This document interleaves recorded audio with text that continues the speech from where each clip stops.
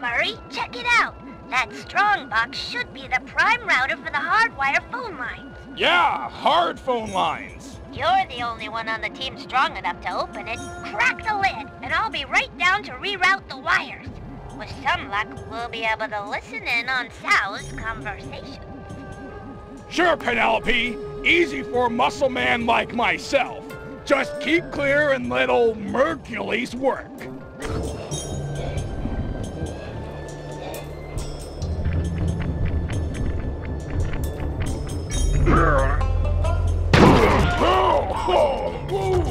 That's bad gas. This is all my fault. Hang in there, Murray. I'm coming. Quickly, take the foreigner to the highest peak and blast him to pieces. Be sure to leave a trail of gunpowder.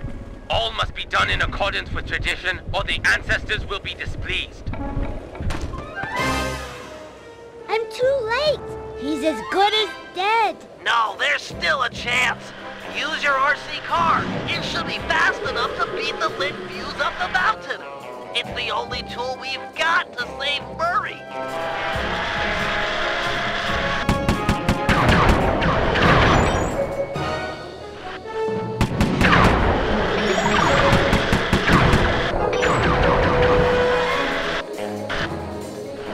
Use your turret to blast through these crumbly rocks. You gotta drive fast to save Murray.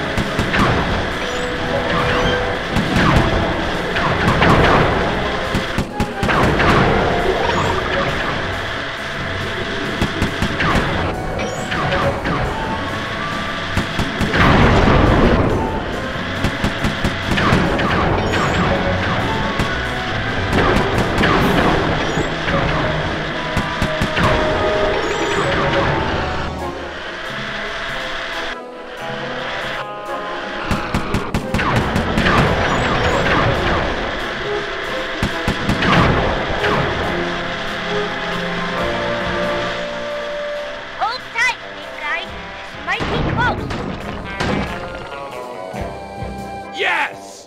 The Murray lives! I will never forget you, brave little RC car. We will be friends forever. You can ride in my van.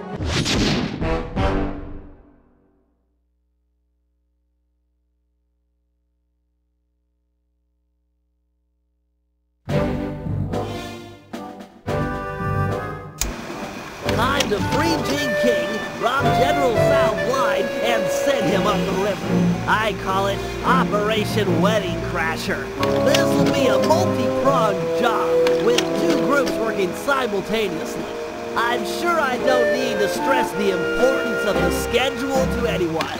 First, Sly, Penelope, and Murray will make their way past all the security in Sal's treasure temple, and then drop the goods off to me for loading into the van. Meanwhile, the Panda King and Guru will tunnel beneath the palace, creating an escape route for Jing King. Sly, you'll have to pull double duty, taking care of any topside security designed to detect subterranean assaults.